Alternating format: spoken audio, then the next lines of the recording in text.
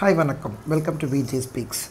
In the video, how to write 1-mark answers for the revision exam question paper. So, detailed explanation plus answers எப்படி எழுதணும்னு பார்க்கலாம். So பார்த்தீங்கன்னா இது ruled பேப்பரில் எழுதுறதுனால ஒவ்வொரு கொஷனுக்குமே நம்ம மார்ஜினுக்கு முன்னால் கொஷின் நம்பர் எழுதிட்டு அதுக்கப்புறம் கண்டிப்பாக எல்லா கொஷின்ஸுக்குமே அதுக்கான ஆப்ஷன்ஸை எழுதி தான் ஆன்சர் எழுதணும்.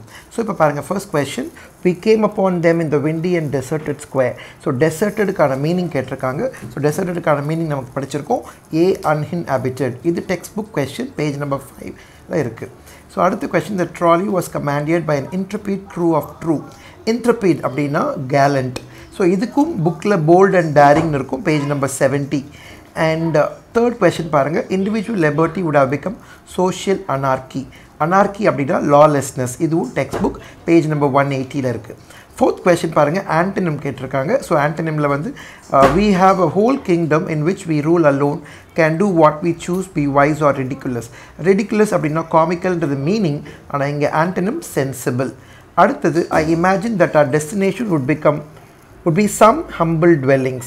ஸோ அப்படின்ற போது இங்கே ஹம்பிள்க்கு ஆப்போசிட் இஸ் ப்ரவுட். ஸோ இது வந்து கொஸ்டினும் ஆன்டனிம் தான். their devotion had touched me deeply. டிவோஷனுக்கான opposite is disloyalty.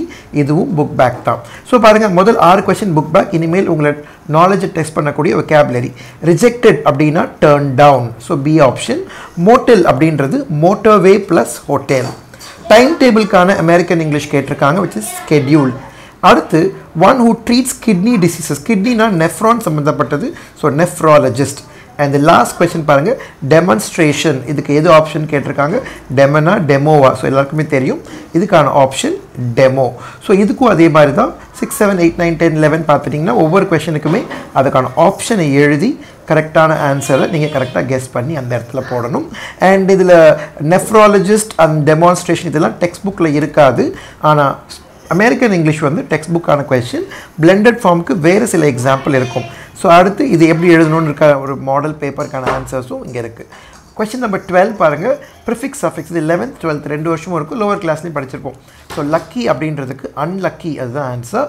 And down to earth, இது இடியம். Is a very down to earth பர்சன்னா ரொம்ப ரொம்ப ப்ராக்டிக்கலான பர்சன். அடுத்து plural form of cough. So cough, half, இதுக்கெல்லாம் plural form is VES வரணும். So calves. INSAT அப்படின்றதுக்கான expansion கேட்டிருக்காங்க. So expansion is Indian national satellite. அடுத்துலேருந்து grammar.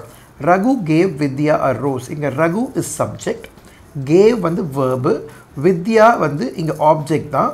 So ஆனால் பக்கத்தில் இன்னொரு ரோஸும் ஒரு ஆப்ஜெக்ட் இருக்கனால வித்யா become indirect object and rose becomes direct object. The boy jumped into a narrow stream. Walk into, jump into ஒரு meaning. In toto அப்படின்ற foreign word வந்து totally. And this is the town where I spent my childhood. எப்பயுமே this is the town அப்படின்ற போது ஒரு பிளேஸை குறிக்கிறதுனால அங்கே வேர் தான் வரும். I haven't answered your question. So இங்கே haven't answered your question இருக்கனால இது கொஸ்டின் வந்து நெகட்டிவில் இருக்குது. So take will be in positive. So அதனால் have I, அதுதான் ஆன்சர். ஸோ இதுக்கான ஆன்சர்ஸும் பார்த்துட்டீங்க. ஸோ ஒரு ஃபுல் பேப்பர் எப்படி இருக்கணும், இந்த மாதிரி 20யும் ஒரே பேஜில் இருந்ததுன்னா இவாலுவேட்டருக்கு ஈஸியாக இருக்கும். ஸோ